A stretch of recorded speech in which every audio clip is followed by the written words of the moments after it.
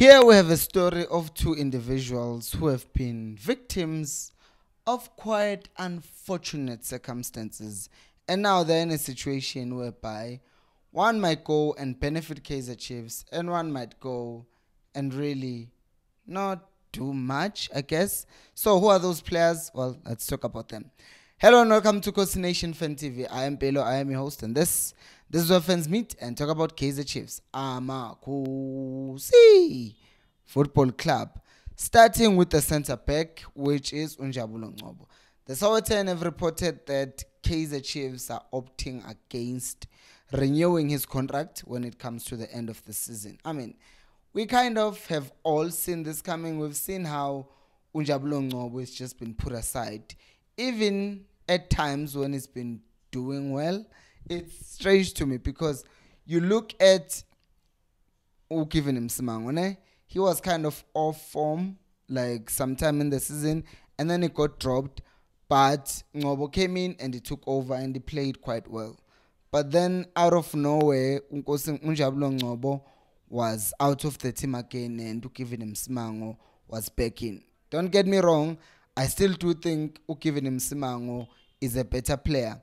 But all the time, if you look, almost every time, Unjabulo Ngobo is going to sit on the bench for anyone else. Like, take for example, even last year, Chiefs opted to play Dove as a left centre back with Kunika or with Ungezana last season.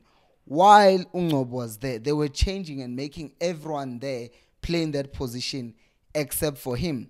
And obviously some people will say, oh, but Dove was played there because it's better to receive as a left back or as a centre back who's left-footed because you're not wasting time. You know, the whole thing of you need balance in your centre back pairing. But that's not really a train smash if that's not the case, because you have players like Virgil van Dijk and Konate Liverpool. Konate play on the right side of the centre back position, and then Van Dijk plays on the left side. They always cut in and play diagonal passes, and Ngobo is very good at playing those diagonal passes. But it seems like they never tried to make him fit in the system, but they were always looking for other alternatives. But then I have a question for you. Do you think that Ngobo has to go now? Because even if you look at the players that Chiefs has, the clock is going to come back from injury. Udove is already playing as a left centre back. They also signed Uluk Flus. Do you think there's any chance of Unjabulo Ngobo actually ever making it as a starter again for Kaizer Chiefs? Let me know down on the comment section. Now, I was talking about other people who have kind of dropped to the bench. This one is a strange one, but well, we've seen stranger things, and also because it's coming from Latuma, don't trust it, but it's out there, so might as well talk about it. They are saying that Zamalek want to sign Edson Castillo. I mean, if there's anyone who wants to sign Edson Castillo from anywhere, then I would say, yeah, it makes sense. But the problem is now the guy is now being benched by Chiefs, and I would see why he would also want to leave if there was an opportunity for him to leave the team, because to me, I'm not saying Mart is insultingly bad, that Castillo would feel bad by being benched by the likes of him, but I'm saying that after his goal contributions, he looks at that as a midfielder and thinks, you know what, I'm being disrespected here. I might as well move to another country where they will appreciate me. But that's not the twist. Because Ilatuma, they are reporting that Chiefs are asking for 40 million to sell Castillo if Zamalek were really serious. It makes me ask this question. So what if that was the case? What if this was not a lie, right? What if this was not a lie? Would you let a player like Edson Castillo go to Zamalek or anywhere at this point?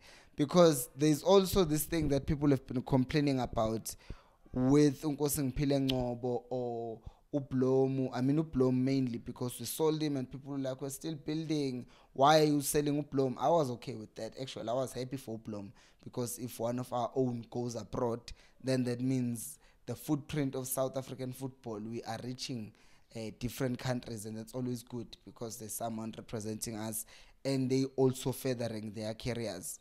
And also development from Kaizer Chiefs ending up playing in the Champions League at some point, hopefully he does better and ends up earning a move to Europe. It's always good. However, there are some people who don't like that strategy. There are also people who haven't liked the video, but they've watched it to this point. So what are you waiting for? Do like the video, subscribe to the channel. So that's my question to you. Do you think, if this was true, right? We know that 90% is probably a lie because it's Latuma. So if this was true, would you say Chiefs, yeah, sell him for 40 million, or would you hold on to all your best players you have right now? Do let me know down in the comment section below. Thank you so much for watching, and until next time, remember, equals Alpelumoya.